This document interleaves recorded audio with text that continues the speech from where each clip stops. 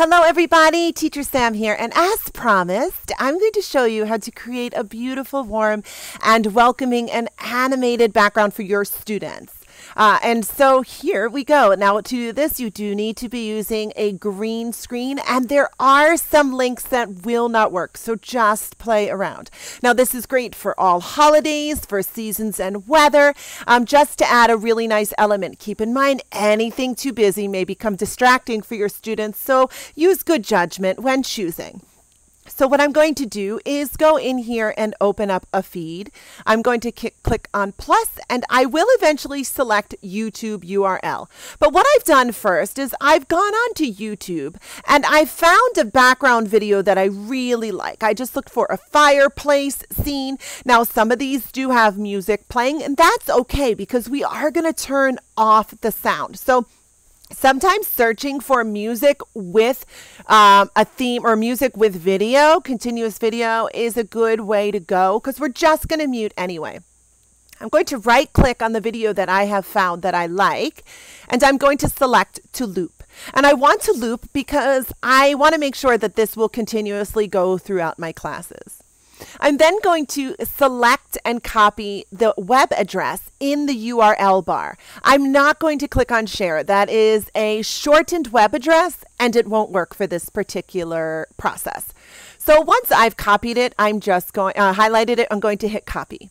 I'm going to open up a new feed here, and I'm going to select YouTube URL, and I'm going to paste. Now, sometimes, you will see that it is a failure to load, and I don't know why. It literally just worked a moment ago. What I'm going to do actually is just go into a new feed. It shouldn't give you a failure to load. I think it just honestly did that because I used it too many times. I'm just going to go into a new feed. There we go. And it'll open up just fine. Look, if you get, I love that I get errors because you can see how to troubleshoot along with me. The problem with that is I did it too many times in one feed and I just kind of confused my ManyCam. But if I shut ManyCam down and restarted, it would have been the same. Anyway, so I went into a feed and I select YouTube URL, and then I'm just going to click on OK. It shows me that this is going to work. So I'm going to click OK, and now watch what happens in just a moment.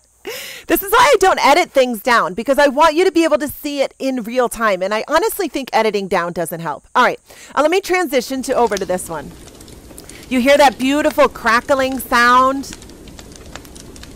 I'm going to turn the sound off, but you can see you're able to actually hear the sound. And you can hear it right now because that's my screen recording software. Now, if I did change my audio in ManyCam to be the system sound, and then I chose the ManyCam microphone in my classroom, I could still get the audio to play in my classroom. But it's distracting, so I highly advise against it.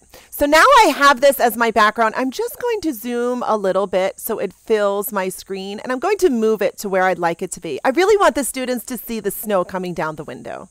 So now there's an important element that is missing from it, and it's me. I need to be in my own classroom. So I simply am going to right click and I'm going to add a new layer. And this new layer is going to be yours truly.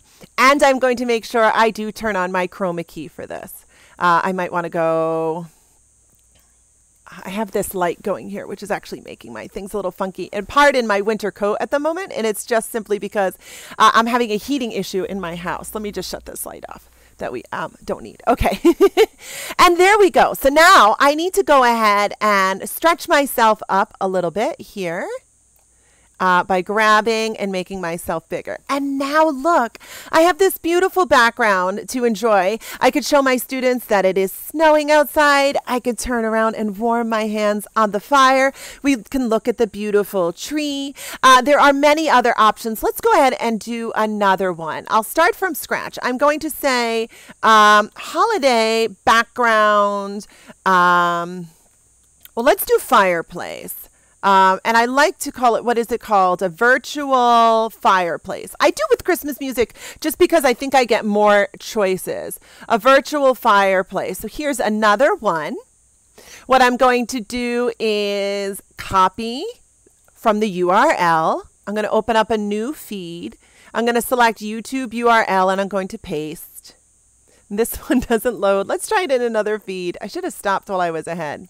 Some of them won't load, and it is due, oh, see, this loads. So just play around with your feed. Honestly, do you see how it failed? Keep playing with your feeds. Don't spend all this time wondering why. Why does it work? Why does it not work? Just move on. Life's too short. Just move on. All right, I'm going to go to that particular feed. Beautiful crackling. I really wish it was radiating the heat here. I'm going to add a new layer. I'm going to add my video. Here I am. And I'm going to turn on my chroma key.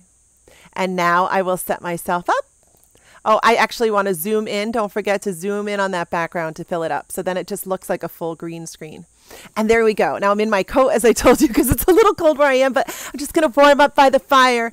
You can have so much fun with this. Now, the more you do, the more it will take on your ManyCam. So please make sure that your system is capable. Do not use this if you do not have enough RAM or your processor's a little low. But other than that, enjoy. I hope you have a lot of fun with this holiday season and onwards. Please be sure to comment down below if you found this video helpful to you.